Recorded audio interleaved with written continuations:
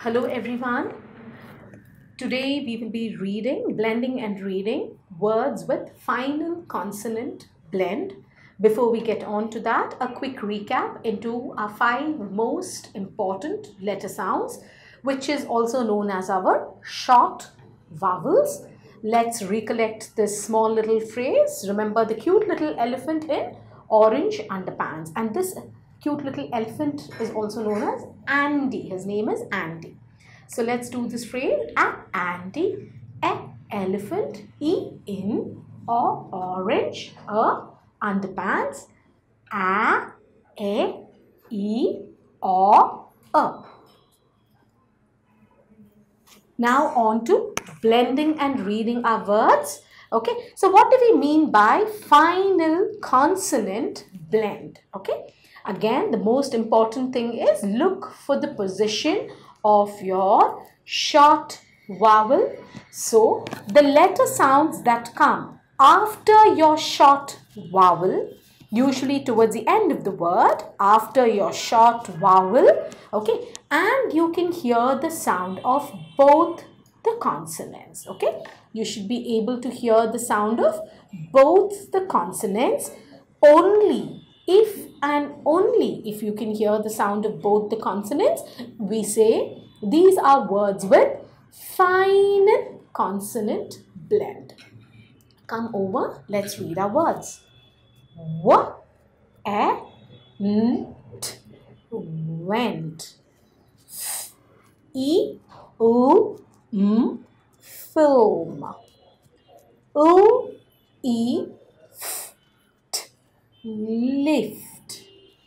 G, o, u, f, golf.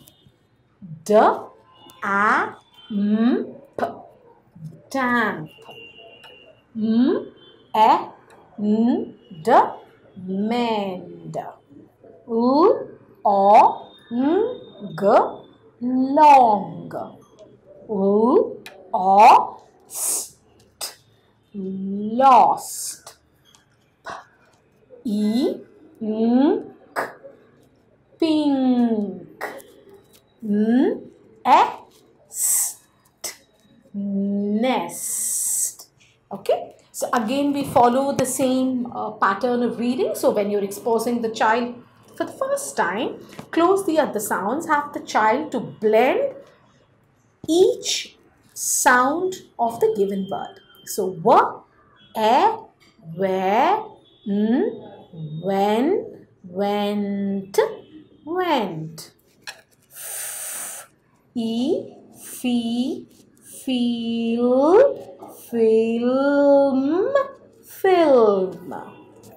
U, e, lee, leaf, lift, lift. G, o, go, golf, golf. D, a, da, damp, damp. Okay, so remember, when this and this comes alone and you don't have any more sounds following that, then this becomes a tricky word. Okay, and we say this is we and this is go when it comes just by itself.